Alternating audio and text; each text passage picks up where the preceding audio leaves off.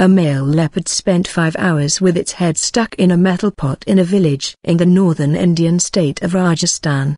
Local people told reporters that the animal appeared to have been foraging for water, and then got its head stuck inside the vessel.